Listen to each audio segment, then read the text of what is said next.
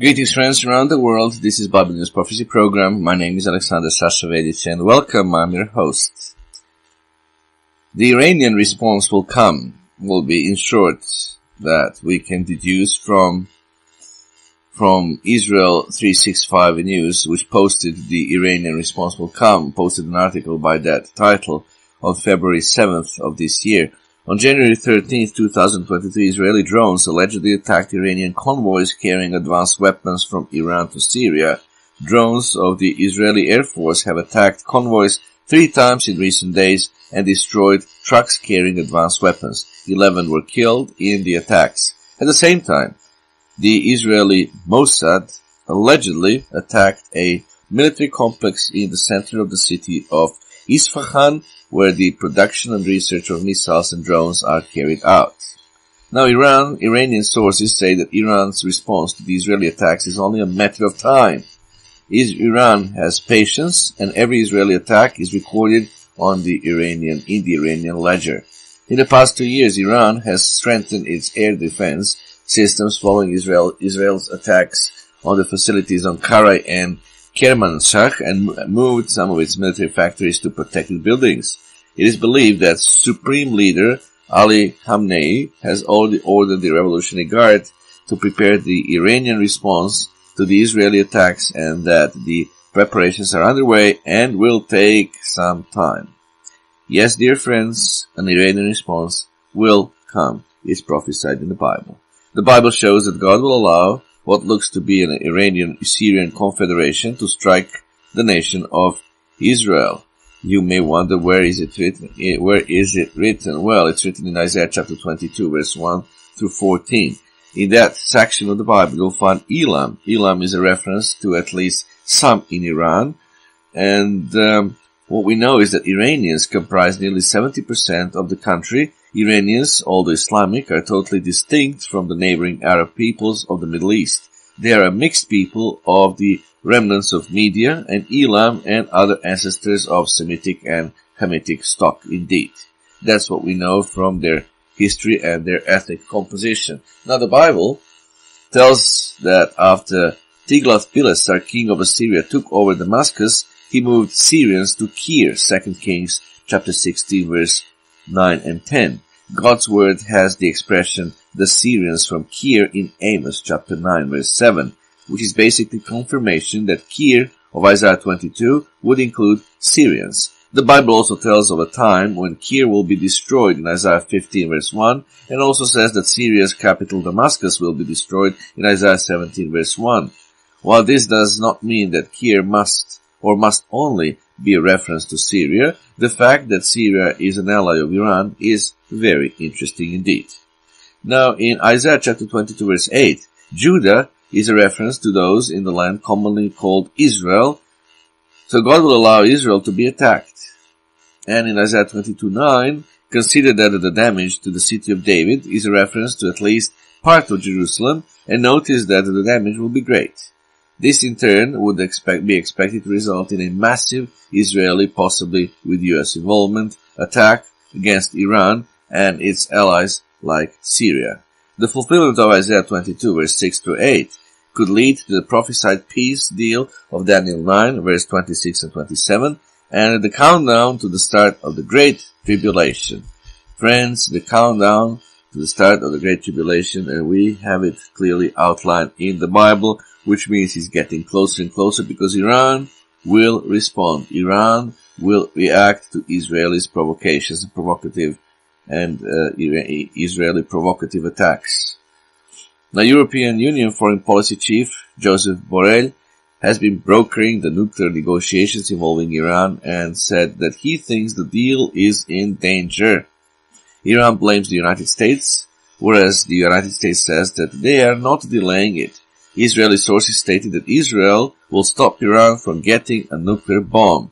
Joe Biden says that USA would use its own military power to prevent Iran from getting such a bomb if need be. In 2021, Iranian lawmakers have submitted a bill seeking that the government by law to commit to Israel's destruction by the year 2040. Does the 22nd chapter of Isaiah point to damage coming to Israel from Iran and possibly Syria? Might Iran be concerned enough about limited progress with the USA to launch some type of attack? Is Iran the prophesied king of the South? Is it reasonable to think that the prophesied peace deal of Daniel 9:27 will not happen until after a military conflict? Well, like a regional war. Should Christians watch the Middle East? Yes, yes, indeed, yes, the answer is yes. We are in a time of wars and rumors of wars, as Jesus foretold in Matthew 24, verse 4 through 8.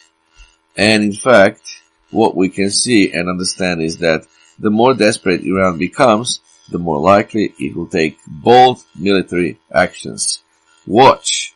In the Gospel of Mark, chapter 13, verse 37, Jesus Christ told us to watch and pray always to be accounted worthy to escape all those horrible things that are about to pass.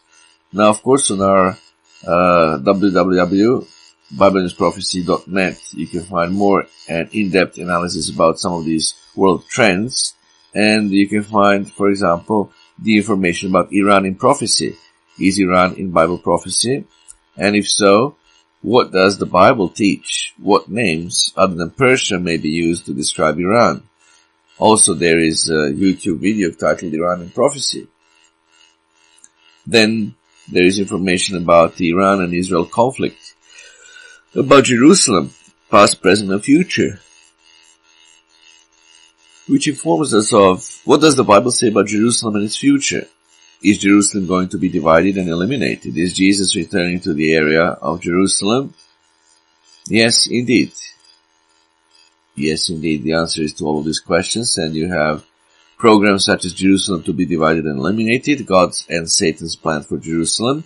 When will the Great Tribulation begin? 2023, 2024, 2025. Can the Great Tribulation begin today? What happens before the Great Tribulation in the beginning of sorrows? What happens in the Great Tribulation and the day of the Lord? Is this the time of the Gentiles? When is the earliest that the Great Tribulation can begin? What is the day of the Lord? Who are the 144,000? Well, and you have also some information related to all of that, and related to all of it in Spanish language. Then we have this program, as well as there is a book on Biden-Harris administration, Prophecies and Destruction. In other words, the question is, can the United States of America survive 2 full presidential terms? It's a very relevant and very, very poignant question indeed. In what ways are Joseph Biden and Kamala Harris apocalyptic? Well, so the book Biden-Harris Prophecies and Destruction, which is available online, that book has hundreds of prophecies and scriptures to provide details.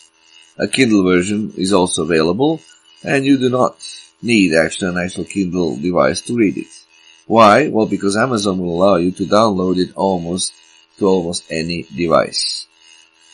So, friends, is there, in other words, a kind of war, regional war, that will happen in the Middle East? The whole world, for about 2 or 3 centuries, has been shivering at the thought of any conflict in the Middle East, believing that all 3 religions that are involved there indeed would mean that at one point all the world powers might get involved, because Russia is a traditional Iranian ally, United States is traditional friends to the State of Israel, and plus the 3 religions are involved, so Islam, Christianity, and Judaism. And therefore there was always this fear that any kind of conflict in the Middle East might bring an end to the world as we know it.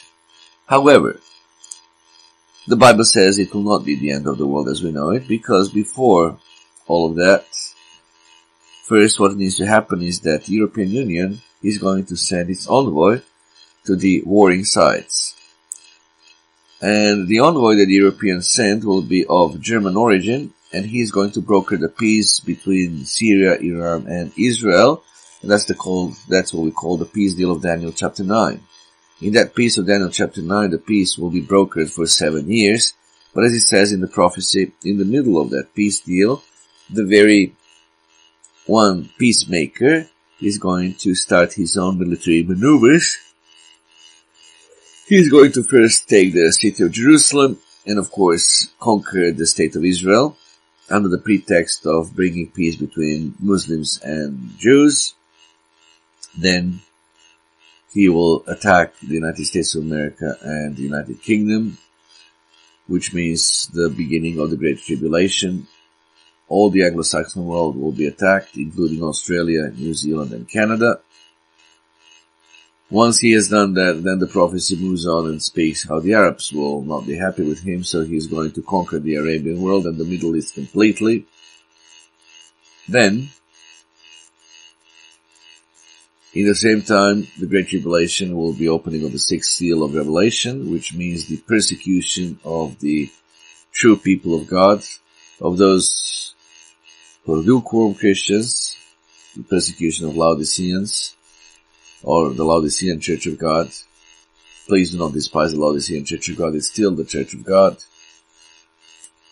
And then finally, he'll hear some voices from East, and he will attack Russia, and that will be the beast's grave mistake. Because that never worked in the past. Napoleon did it, Hitler did it, and this final European dictator will do it. So in the counterattack, Russia and its Asiatic allies like China and all that Asiatic bloc are going in the counterattack to make a devastating blow to all of the European states.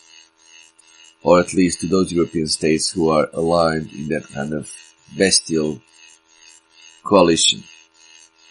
The army that's going to come is described in the book of Revelation as 200 million, and that army is described also in the book of Joel, chapter 2. Friends, you need to know these things because they're soon coming. You need to be warned about it so that you would know. And that some of you at least might repent while there is still time. You may wonder who might be this coming European beast. Well, from all the qualifications we have seen of various politicians of the German origin, the one we can guess with his international experience, with his former involvement with Iran and Israel, and with his expertise in various areas, the one that we can expect to be would be perhaps now a bit obscure figure, but still well known from the past German politics, former successor of Angela Merkel. His name is Karl Theodor zu Guttenberg, popularly called KT. Now he is one possibility, there are other possibilities as well. But one thing is sure, whoever will be sent by the European Union to the Middle East to broker the peace and negotiate the peace deal of Daniel chapter 9, that person will be celebrated as the savior of the world, and that person will be the European dictator described in the book of Revelation 13 as the beast. He will be the one. And from then on, from the peace deal on, we can be doing the countdown to the Great Tribulation, because in the middle of the peace deal, he's going to broker it. So after 3.5 years, he's going to break the peace deal, and then he will move forward to the state of Israel to conquer the state of Israel. Friends, horrible times, but yet those times leading to Christ's return are ahead of us. You need to be warned, you need to be aware. Thank you for your attention. Until next time, goodbye, friends.